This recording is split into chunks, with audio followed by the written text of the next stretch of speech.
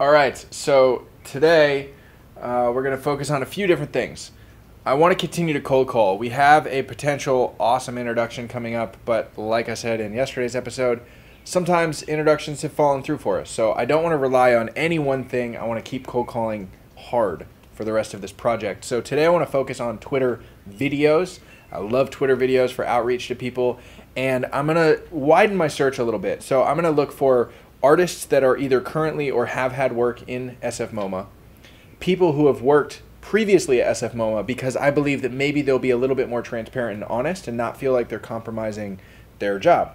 And then obviously people that work at SFMOMA. And rather than just trying to go after like the highest influence people, like the gatekeepers, of course ultimately I want to reach them, but I want to go after anyone and everyone that works at SFMOMA, because the way I look at it is like in the break room at SFMOMA, I want to be in conversation. I want everyone to know about this project if possible.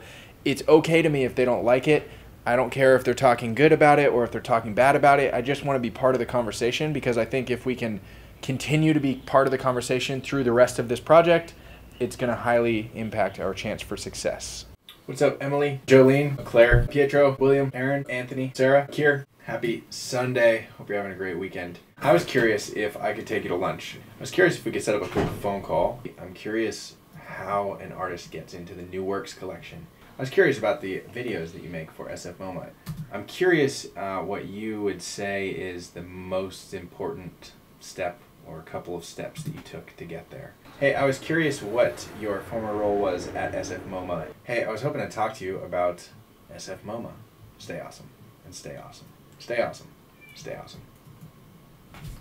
What's up, Emily? My name is Blake. Hope you're having an awesome weekend and an epic Sunday fun day. And then later today, I've got a friend of mine, Louis, who actually works at the paint store. He is the one that taught me about spray paint caps and the difference between Germans and the 94s. And he's taught me a lot about spray painting, and he's an awesome artist. And so he's coming over to paint with me, and he is going to paint this wall, actually. So I'm super excited about that.